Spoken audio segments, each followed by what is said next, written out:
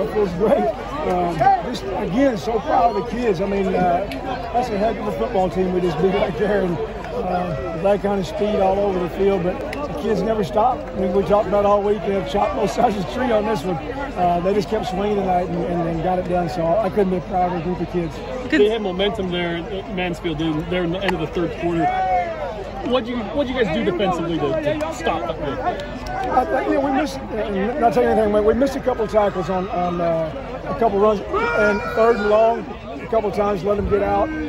But again, I mean, 4 teams left in the state tonight. Again, that's a pretty good football team, and they've got a lot of kids that make a lot of plays and have all year. So to be able to survive that little swirl right there and come out and get the victory is huge. What do you say about the kids responding to adversity again this week? They go down, they tie the game up, Coach, and then you rattle off 14, unanswered to put this thing away. Just the resolve of these kids, Coach. I think the one thing, of course, you go back and watch video stuff, but the one thing as a kid, again, the kids did not bat an eye tonight. And, big ball game, a really, really good football team, a good opponent there, and to go out and get those 2 scores in the second half. We kind of shot ourselves in the foot a couple times in the first half to kill drives, but we told them the second half, just don't do that. Just get off that stuff. And they responded. You talked about keeping the game two-dimensional offensively, but how crucial is Collins once he gets going there to your offense? Well, we got a little momentum going and kind of got a little feel in the run game and some stuff that we thought we could bust out of there.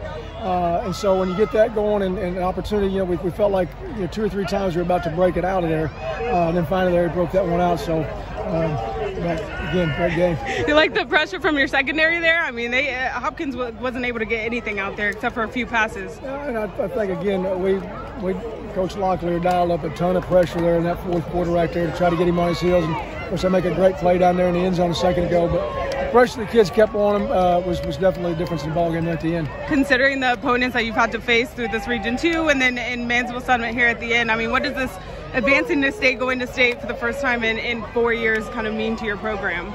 Well, it's really big. Again, this is a group of kids that have worked their tail off. They play for each other. They love each other. I mean, I hate use the word deserving. I mean, they deserve to get to where they're going, but they take care of each other. It's fun to watch. It's fun to watch how they develop.